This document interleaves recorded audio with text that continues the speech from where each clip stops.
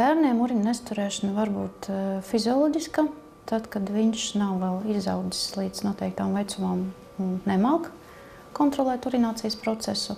Un mēs dalām urīna nesaturēšanu dienas laikā un urīna nesaturēšanu nakts laikā. Dienas laikā urīna saturēšanu bērniem ir jāiemācās kontrolēt līdz 3–4 gadiem, un nakts situāciju viņš mācās kontrolēt līdz 5–6 gadiem. Jāsāk uztraukties tad, kad jau ir 3–4 gadi bērni čurā biksēs un 5–6 gadi bērns čurā gultiņā, protams, ir jāsaka ar ģimenes ārstu.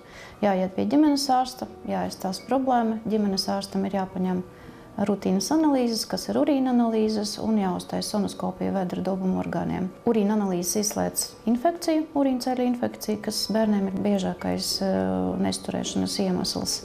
Un sonoskopija mums, parāda, vai anatomiski urīna izvads sistēmas orgāni ir attīstījušies pareizi.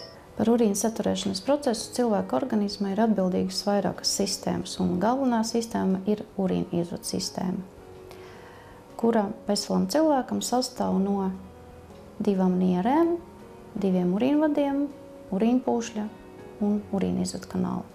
Nieres mums ir pārorgāns, kurš tiek apasiņots un kurš ir atbildīgs par asins attīrīšanu vai asins filtrāciju.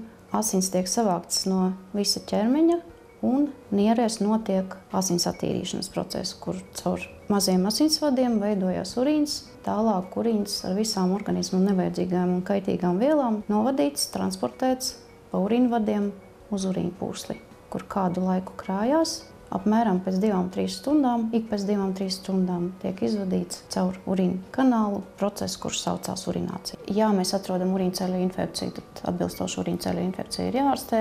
Ja mēs atrodam kaut kādas izmaiņas sonoskopiskas, tas nozīmē, ka varbūt bērnu ir jāizmeklē dziļāk, tad mēs sūtam uz papildus izmeklējumiem. Uroloģiem vēl ir papildus prasība sonoskopijas speciālistam, lai paskatās, vai ir atliek urīns. Un tas nozīmē, ka bērnam ir jāiet ar pilnu urīnpūsli, tad viņš sūtīts izšķurāties, un tad daktars skatās, vai urīnpūsli kaut kas paliek. Ir izpētīts, ka psiholoģiskās problēmas ir biežāk sekundāras. Tas nozīmē, ka enoreize ir pamats tām psiholoģiskām problēmām, nevis savādāk. Bet ļoti bieži gadās tā, ka bērniņš, kurš jau ir ieguvis saturēšanas kontroli, pēc kaut kāda notikuma viņam tā enoreize atjaunojās, tad mēs skatāmies uz psiholoģiskiem faktoriem un aicinām apmeklēt arī psihologu. Būtu labi, lai vecāki mājās gatavojoties vizītei tiešām papēta to dzīvesveidu. Tas ir tas, kas attiecās uz dzeršanu, šķidrumu patēriņu, uz ēšanu, tad uz čurāšanu un uz vēdera izēju.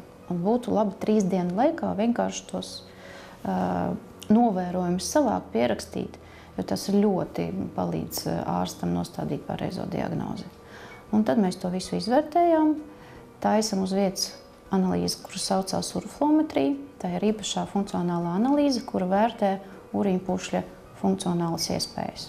Visefektīvākais arī pēc pētījuma rezultātiem ir nemedikamentozais ārstēšanas veids, un tās ir jau vairāk kārt nosauktais dzīvesveids. Tātad bērnu vecumā bērniem bieži ir tā, ka viņi nepareizi dzer. No rīta ir jādzer vairāk, vakarā ir jādzer mazāk. Tas ir ļoti vienkāršās lietas, bet nevienmēr viņam tiek sēkots. No rīta mēs dzeram vairāk, un bērnam, kā reiz tad, kad viņš atrodas vai nu bērnu dārzā, vai nu skolā, ir jādzer praktiski 2/3 no visa šķidruma, kas viņam ir vajadzīgs. Un tad pakāpeniski uz vakaru mēs to šķidrumu patēriņu mazinām, 2 stundiņas pirms gulētiešanas mēs cenšamies nedzert. Tas ir režīms.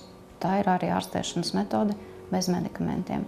Ja ir vajadzīga medikamentozā ārstēšana, ārsts, kurš ir iepriekš izspriedis visas analīzes, visas sūdzības un visus izmeklējumus, nozīmē arī zāles.